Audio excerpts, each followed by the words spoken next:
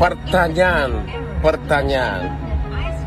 Saya sebagai kuasa hukum dari keluarga almarhumah Vina kasus Cirebon bertanya, kenapa Pak Polisi Pak Rudi yang sekarang adalah Kapolsek, bapak dari almarhum laki-laki, kenapa tidak mau berhubungan dengan kami?